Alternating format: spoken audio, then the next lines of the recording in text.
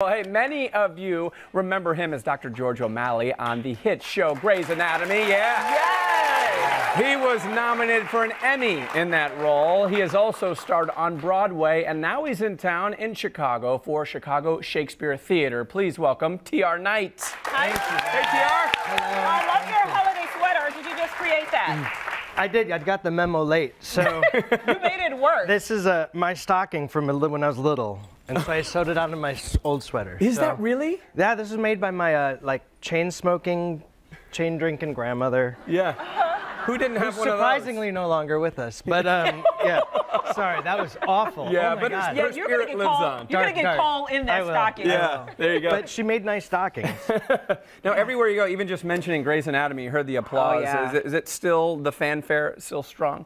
Yeah, it's still, because it's still going, and so many of my friends are still on it. Mm-hmm. Yeah. Well, what are your greatest memories from it? I think the friends I met, I learned a lot on it too, but I think. Did you learn anything medically? Except that. Yeah, except that. Yeah. Lamb brains don't smell good, and because they had to of course. substitute pig skin was the skin sometimes. Yeah. When they actually had to cut it. I don't think you ever really think about that when you're watching shows like that. No. You just think it's kind of a prop that they're made, A lot but of times it's plastic, but sometimes it's the real deal. Right. Yeah. All right. Well, let's talk about why you are in town. Yeah. And you're doing a Chicago Shakespeare Theater. Yes. And tell us a little bit about the show. I play Nick Bottom. He's one of the mechanicals, and he, as you can see here, he gets turned into a donkey in the middle of the show by the fairies. Right. So it's a show that I did a long time ago in another role, 22 years ago, and so I've always wanted to play this role, and just And in so here, happy you're an to be- aspiring thespian, right? Yeah, I want to be amateur actor. Actor, I think. Yeah. So it's just and Chicago Shakespeare is an amazing theater, and being able to be welcomed into the Chicago theater community. I was going to say they're awesome. The audiences are awesome here, right? And they really welcome you. And it's a great place. I grew up in Minneapolis, so which also is an amazing theater community. But we always knew how Chicago was amazing for theater, so it's just to be able to work with these amazing actors here has been really... Right. The production is A Midsummer Night's Dream. It runs through January 27th.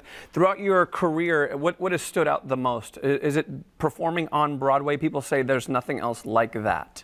I don't know. I think any theater has its... I grew up doing it, so I grew up doing theater.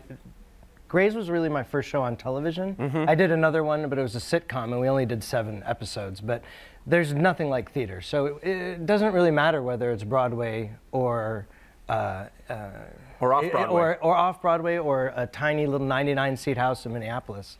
It all has that. There's nothing that can simulate that community, and also just the challenge of doing a show night after night, and all the things you learn, and trying to get better and learn more, and to master it, and also that relationship that the audience has with the cast and the crew, and it's a feeling that you just kind of gets it.